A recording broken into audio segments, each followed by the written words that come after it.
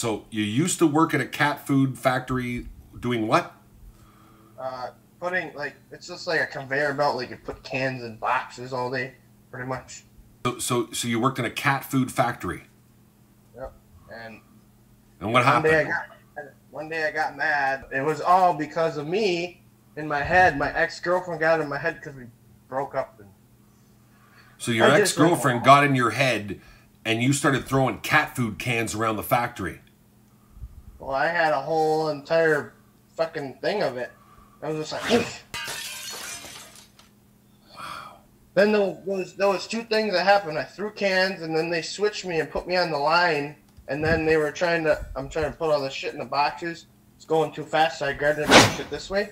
Well, the boxes back. I said, motherfucker, quit fucking pushing it all this way. This dude's being a little bitch at the end. And I was like swearing at him. And then she's like, hey, Sean, I'm going to move you. As soon as she said that, I walked out the door and left. Never came back again. That's a catastrophe.